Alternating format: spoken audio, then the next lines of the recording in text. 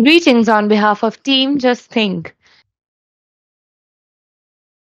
We are a group of three students studying in class 10th in Amity International School, Mayur, Vihar. Shashwat, Suman, Sumit, and Eshal Ahmad.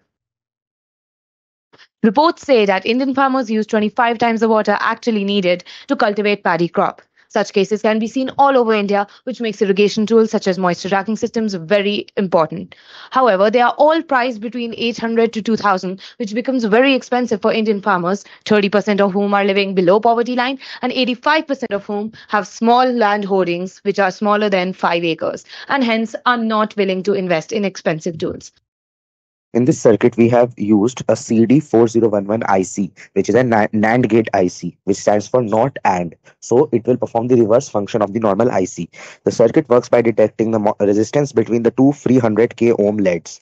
If the resistance between these LEDs of the resistor is very high, like with the dry soil, the LED will turn on to indicate that the plants need to be watered. Otherwise, in the case of wet soil, the resistance is very low, so the LED will turn off, indicating that the is dry. This is the prototype that we have made for our project. Here we can see that once the LEDs are inserted in the dry soil, the LED glows. Whereas once they are inserted in the wet soil, the LED does not glow.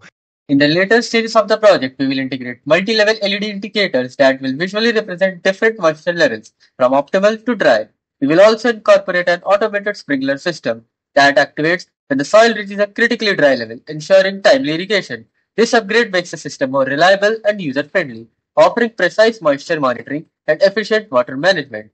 And it will be practical for small-scale agriculture fields.